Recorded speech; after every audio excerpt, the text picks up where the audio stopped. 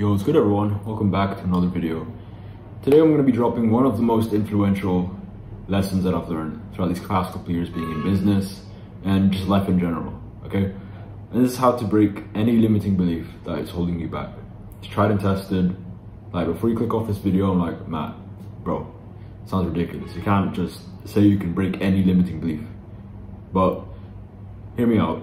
This can be applied to almost any limiting belief that you have. And this is just what's worked for me.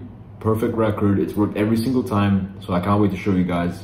And I hope if you implement this, it'll change your way of thinking, your train of thought, and it'll break you out of the prisons of that are in your mind as soon as possible, okay? Just bear with me.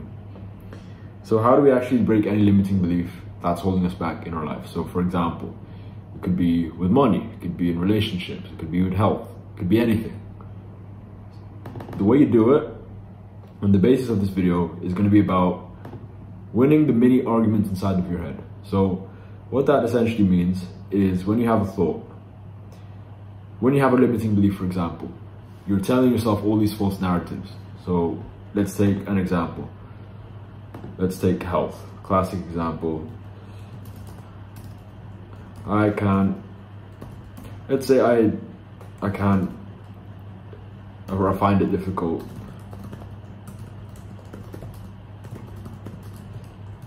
I find it difficult to get into shape, or I find it difficult to bulk. I find it difficult to cut, whatever your goal is. I find it difficult to get in shape. Let's just say that. Your brain's gonna start coming up with all kinds of reasons. Look, none of these limiting beliefs, you gotta understand. So this is one of the main principles. None of these limiting beliefs, you made it up. You didn't make any of these up. This came from environment. This came from maybe another family member who told you that you were out of shape, you were fat, you were unhealthy. The seed was planted in your head at some point in your life up until now. So, and this is stuff you probably know. If you read the book Psycho-Cybernetics, or if you watch a lot of Sam Ovens stuff, you'll know what I'm talking about. But all the thoughts inside your head, all these limiting beliefs that's holding you back, they are not yours. They're not originally yours. They have come from the environment. They've come from someone else. They've come from God knows where. So you're doing yourself a favor by going back in time and trying to dissect where did that belief specifically come from and who said it to me, okay?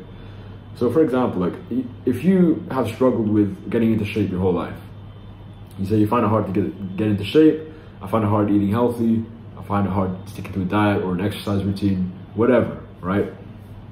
Then it's no use someone telling you or your friend telling you to just like, oh, that's nonsense, oh, that doesn't make sense, like you just need to get in the gym, it's super easy. No, there's no use in doing that.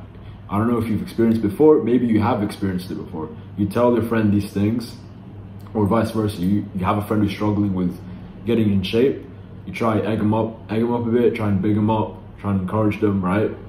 But they seem to just not want to accept that belief. They seem to just fight you back on it, if that makes sense. And the reason for that is because their brain, because this is such a belief that's so strong in their mind, the brains come up with tons of arguments to support why they find it difficult to get in shape. So this will look like, and this is all like subconscious too. Subconscious, or maybe you can bring it to consciousness like we're gonna do now. So like, I find it difficult to get in shape. Oh, why is that, Matt? Oh, it's just like, I can't resist my cravings. I love XYZ food. I don't have the discipline. I'm not consistent in the gym / find it boring. Your brain is gonna come up, the reason why you have these limiting beliefs and why they're so strong is because your brain has come up with so many different reasons to support that claim. So you list all these reasons down. You can even do this exercise with me right now. Write down a limiting belief at the top of the page and just come up with all the reasons why you think you support that, okay? Your brain just come up with so many reasons why it believes that. Therefore, that's why the belief is so strong in this limiting belief. Take a shot every time I say the word belief. But that's why you have so much conviction in this. And that's why you've been stuck in the past same thought loop, the vicious thought loop for the past God knows how long, okay? So the whole thing about breaking this limiting belief is you have to win the mini argument inside your head. It's no good a friend trying to egg you up. It's no good trying to spit words of wisdom or words of encouragement. It doesn't work, because you're just going to default back into the false narratives that you keep telling yourself.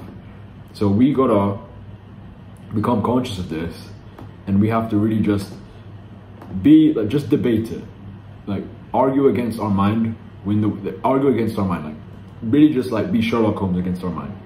And the way you do that is winning the arguments against it. So let's say this is what you come up with. This is why you find it so difficult to get into shape.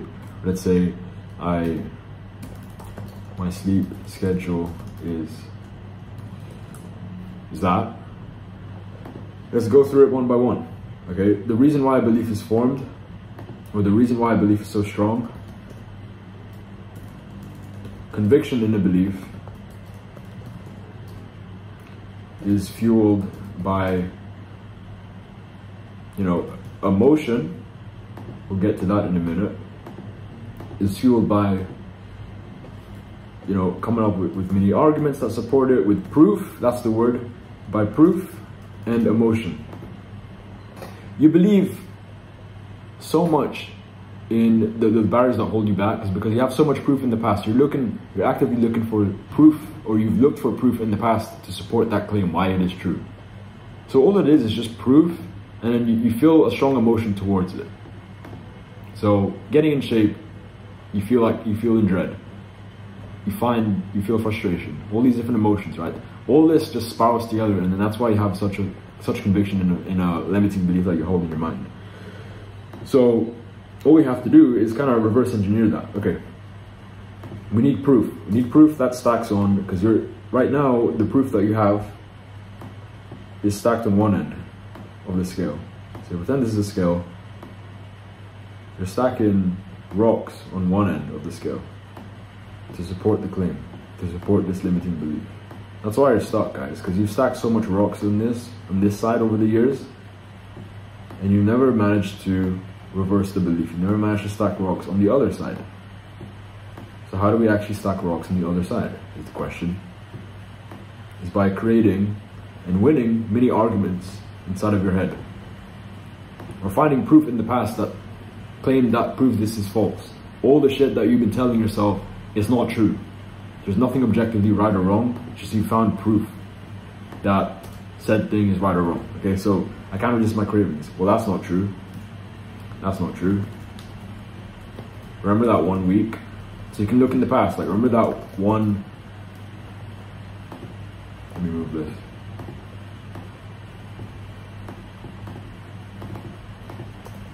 Remember that 1 week when you were so disciplined and you didn't eat any, you stopped eating sugary foods for 30 days and you actually did that with ease? Remember that? That's proof. Okay, cool. So that shows that it is in you, that you can resist your cravings. And let's say I love XYZ food. Well, that's fine. You can still eat it. One dose isn't gonna make you fat. It's just, so do you see how I'm trying to come up with arguments and really just debate against all the thoughts that I've held captive in my head? It's just that everything in moderation. Cool.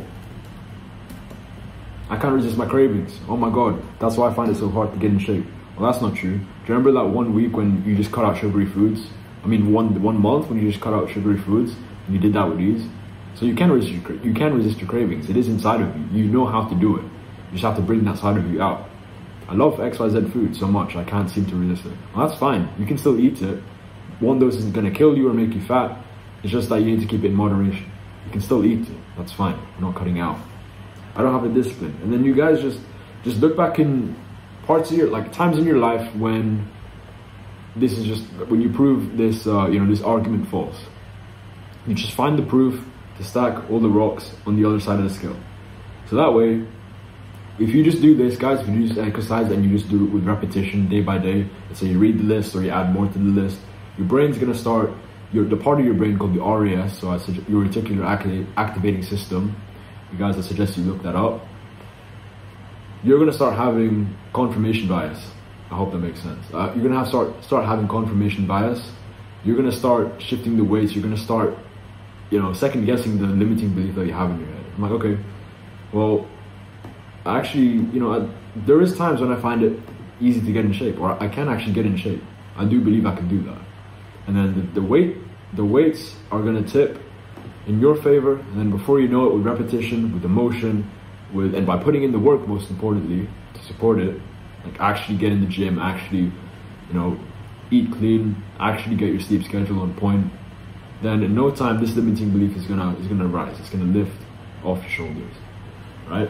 I hope this has been helpful. Let me give you another example just to drive the point home.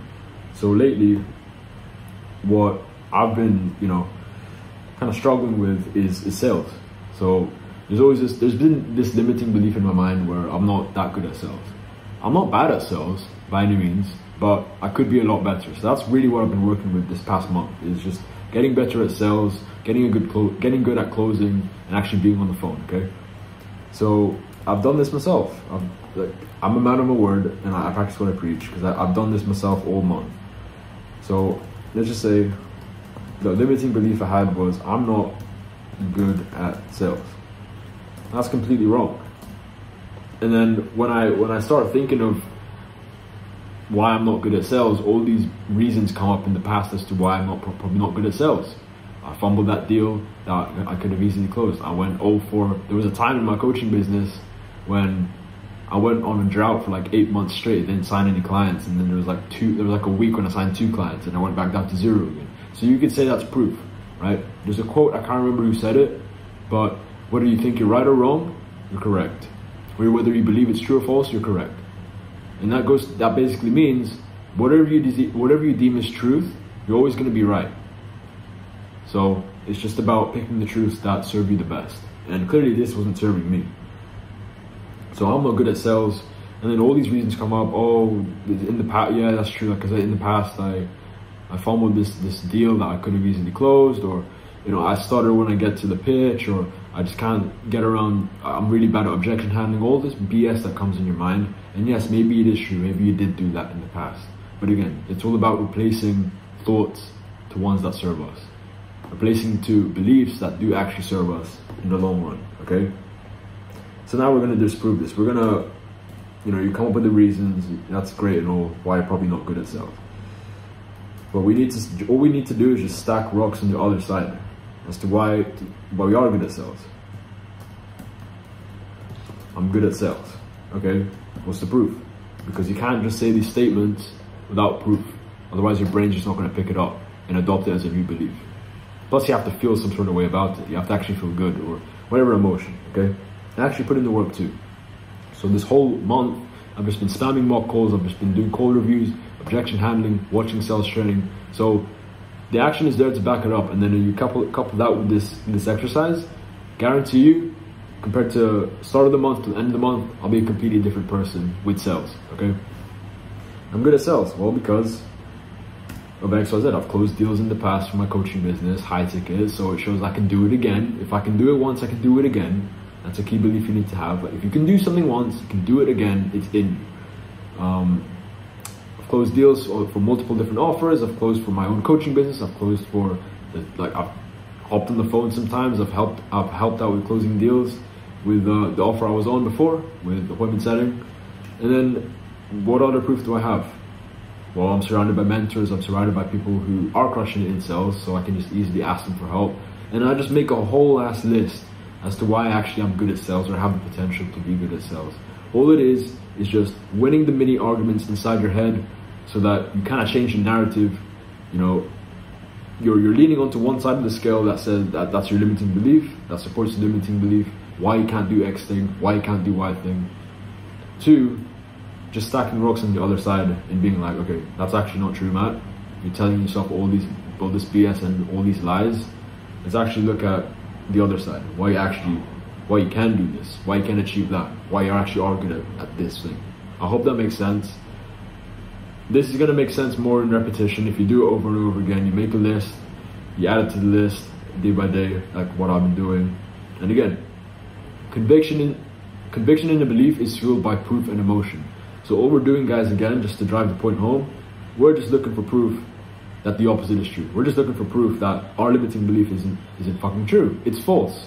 It's not serving us. Therefore, we need to think otherwise. We need to believe that we are good at sales. We are capable at closing. You need to believe that, you can get in shape. You have the ability to get in shape. You find it easy. You can build massive amounts of wealth.